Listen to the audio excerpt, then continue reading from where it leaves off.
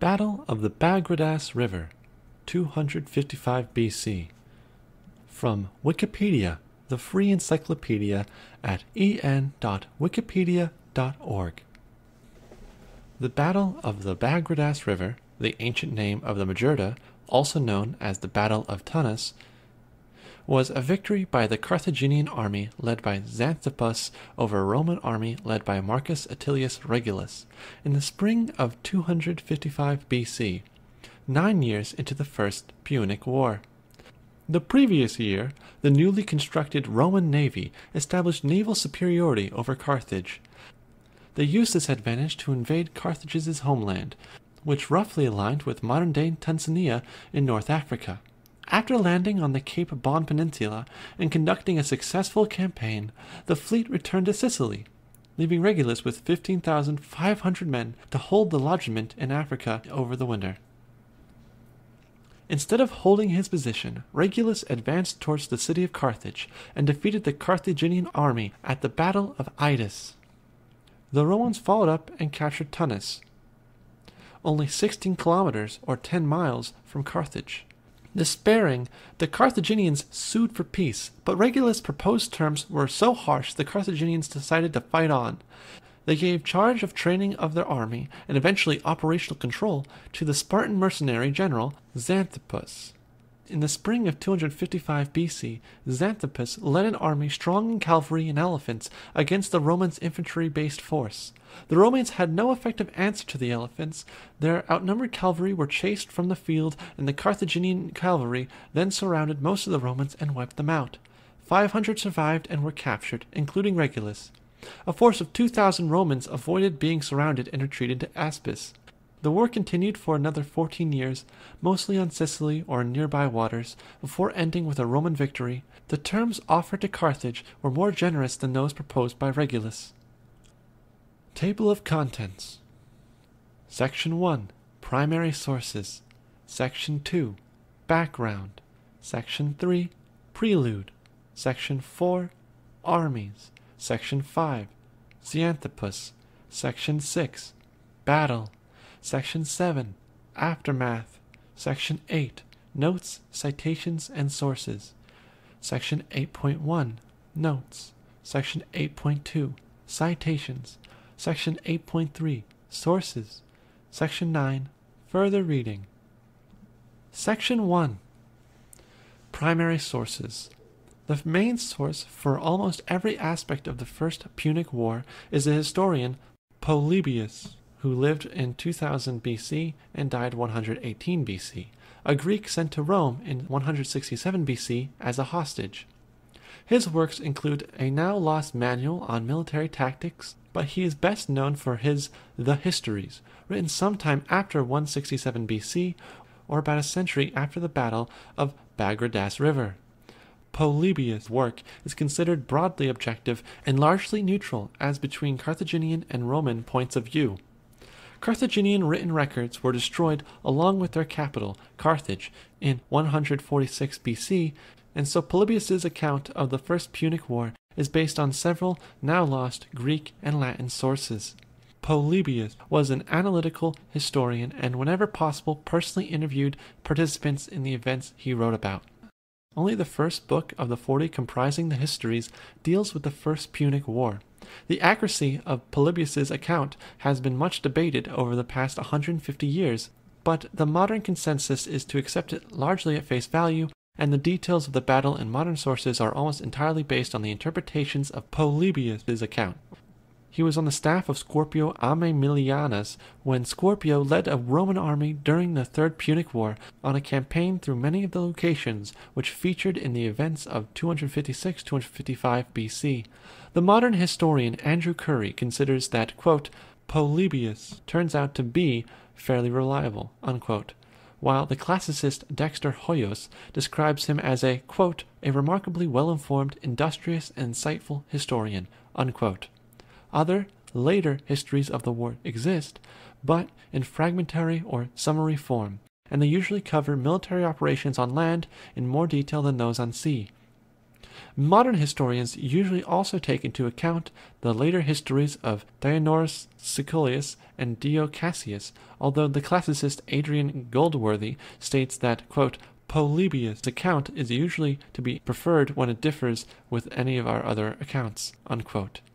Other sources include inscriptions, coins, archaeological evidence, and empirical evidence from reconstructions such as Triarmi Olympias. Section 2. Background. In 264 BC, the states of Carthage and Rome went to war, starting the First Punic War. Carthage was a well-established maritime power in the western meridian. Rome had recently unified mainland Italy south of the Arno River under its control. Rome's expansion into southern Italy probably made it inevitable that it would eventually clash with Carthage over Sicily on some pretext. The immediate cause of the war was the issue of control of the Sicilian town Messana, modern Messina. By 256 BC, the war had grown into a struggle in which the Romans were attempting to decisively defeat the Carthaginians and, at a minimum, control the whole of Sicily. The Carthaginians were engaging in their traditional policy of waiting for their opponents to wear themselves out, in the expectation of then regaining some or all of their possessions and negotiating a mutually satisfactory peace treaty.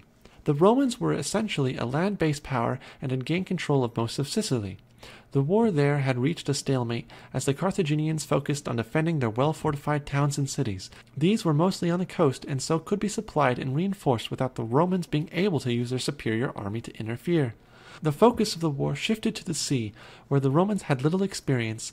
On the few occasions they had previously felt the need for a naval presence, they relied on small squadrons provided by their allies. In 260 BC, Romans set out to construct a fleet using a shipwrecked Carthaginian quinquereme as a blueprint for their ships. Frustration at the continuing stalemate in the land war on Sicily, combined with naval victories in Malay, Sulci, led the Romans to develop a plan to invade the Carthaginian heartland in North Africa and threaten their capital, close to what is now Tunis. Both sides were determined to establish naval supremacy and invested large amounts of money and manpower into maintaining and increasing the size of their navies. It was a long-standing Roman procedure to appoint 2 men each year, known as consuls, to each lead an army.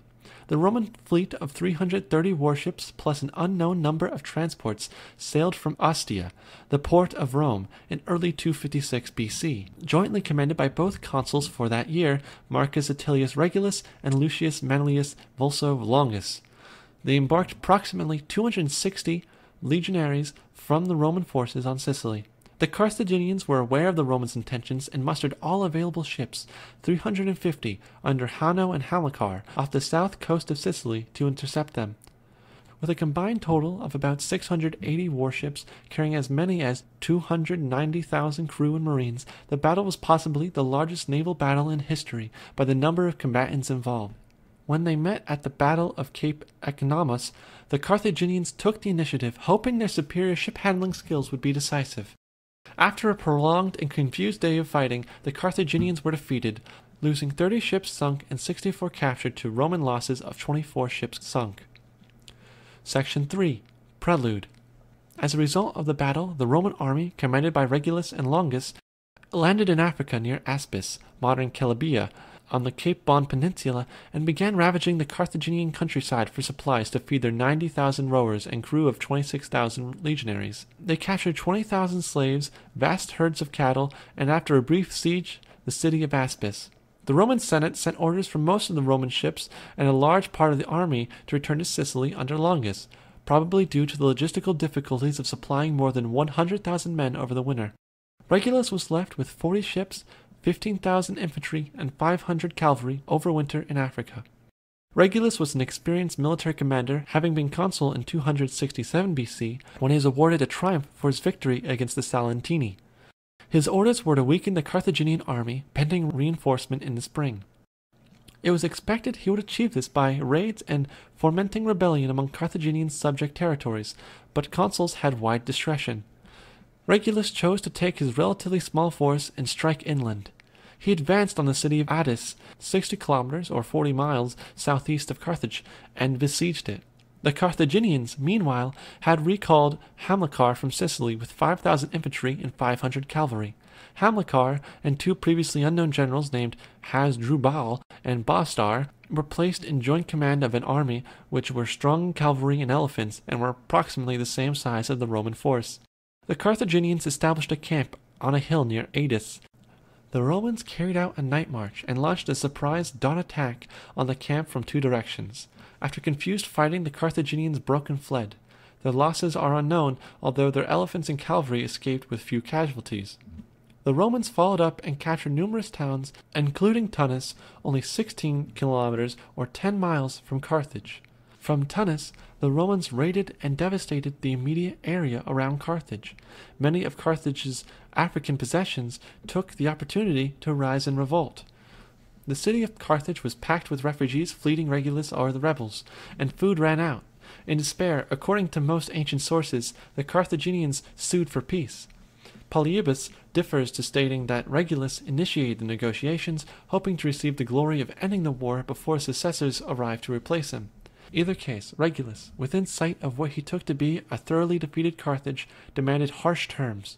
Carthage was to hand over Sicily, Sardinia, and Corsia, pay for all of Rome's war expenses, pay tribute to Rome each year, be prohibited from declaring war or making peace without Roman permission, have its navy limited to a single warship, but provide 50 large warships to the Romans on their request. Finding these completely unacceptable, the Carthaginians decided to fight on. Section 4. Armies.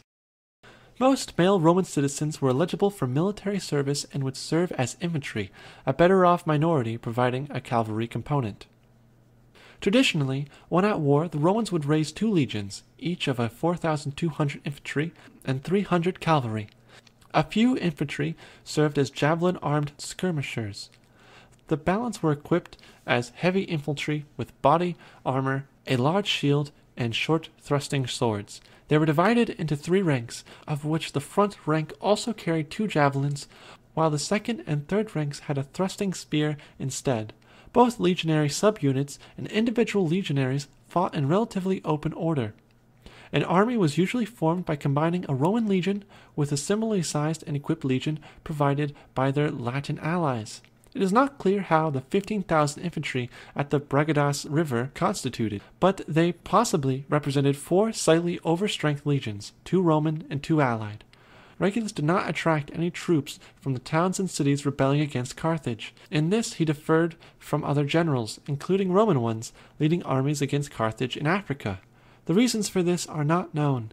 In particular, the difficulty in transporting horses had restricted his cavalry force to only 500, and his failure to make up for this deficiency is puzzling. Carthaginian citizens served in their army only if there was a direct threat to the city. When they did, they fought as a well-armored, heavy infantry armed with long, thrusting spears, although they were notoriously ill-trained and ill-disciplined. In most circumstances, Carthage recruited foreigners to make up its army. Many would be from North Africa, which provided several types of fighters, including close-order infantry, equipped with large shields, helmets, short swords, and long thrusting spears, javelin-armed light infantry skirmishes, close-order shock cavalry carrying spears, and light cavalry skirmishers who threw javelins from a distance and avoided close combat. Both Spain and Gaul provided small numbers of experienced infantry, unarmored troops who would charge ferociously, but had a reputation for breaking off if a combat was protracted. The close-order Libyan infantry and citizen militia would fight in a tightly packed formation known as a phalanx. Slingers were frequently recruited from the Balearic Islands, although it is not clear if any were present at Tunis. The Carthaginians also employed war elephants. North Africa had indigenous African forest elephants at the time. Section 5. Xanthippus. The Carthaginians were recruiting men from all over the Mediterranean region, and at this time a large group of recruits from Greece arrived in Carthage. Among them was a Spartan mercenary commander, Xanthippus. Polybius says he had taken part in Spartan training methods and that he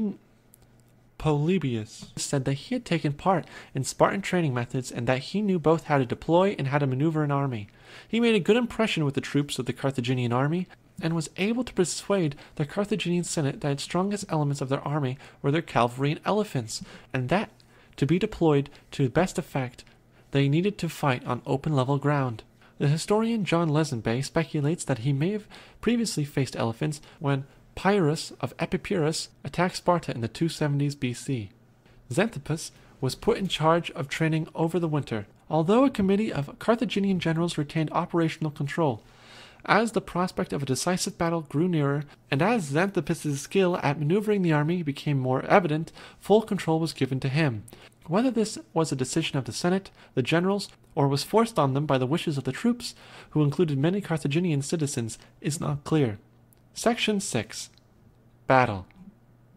Xanthippus led an army of 100 elephants, 4,000 cavalry, and 12,000 infantry. The latter included 5,000 veterans from Sicily and many citizen militia, out of Carthage, and set up camp close to the Romans in an area of open plain. The precise site is not known, but it is assumed to be close to Tunis. The Roman army of about 15,000 infantry and 500 cavalry advanced to meet them, and set up camp about 2 kilometers or 1 mile away. The next morning both sides deployed for battle.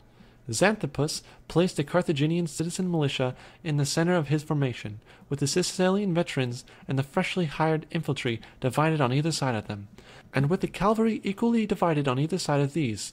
The elephants were deployed in a single line in front of the center of the infantry. The Romans placed their legionary infantry in their center, arranged in a deeper and denser formation than usual. Polybius considered this to be an effective anti-elephant formation, but points out that it shortened the frontage of the Roman army and made them liable to being outflanked. Light infantry skirmishers were positioned in front of the legions, and the 500 cavalry were divided between the flanks. Regulus apparently hoped to punch through the elephants with his massed infantry, overcome the Carthaginian phalanx in their center, and so win the battle before he needed to worry about being attacked on the flanks. The battle opened with the attacks by the Carthaginian cavalry and elephants. The Roman cavalry, hopelessly outnumbered, were soon swept away. The Roman legionaries advanced, shouting and banging their sword hilts on their shields in an attempt to deter the elephants.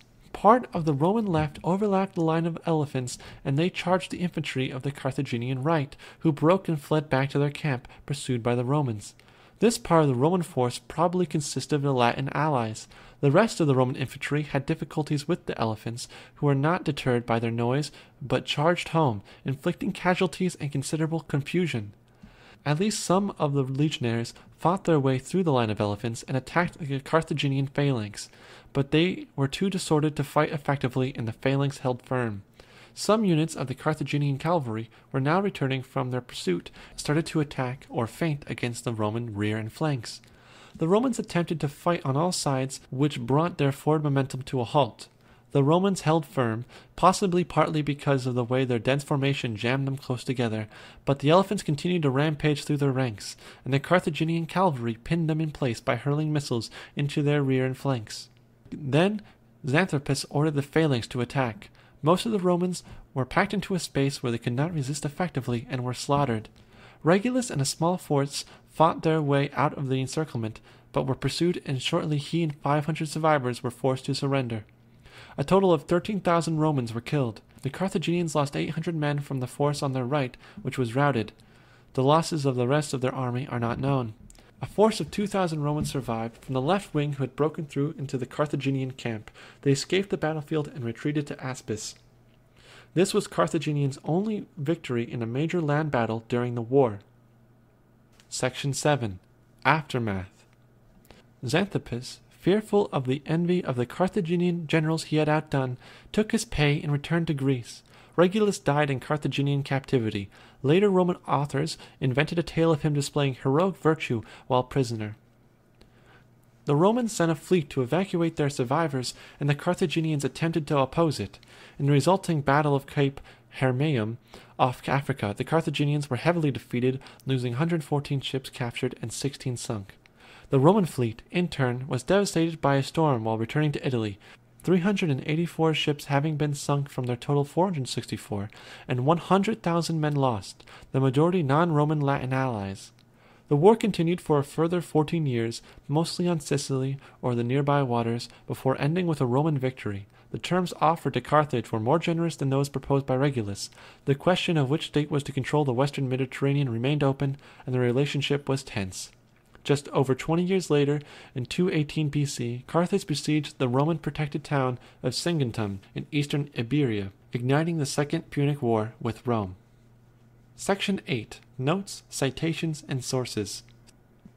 The following are notes, citations, and sources which can be found on the written version of this Wikipedia page. I will read to you some of the notes which are most interesting. 1. The term Punic comes from the Latin word Punicus, or Phoenicus, meaning Carthaginian, and is a reference to the Carthaginians' Phoenician ancestry. 3. Quintin Cadicius was elected consul for the year alongside Longus.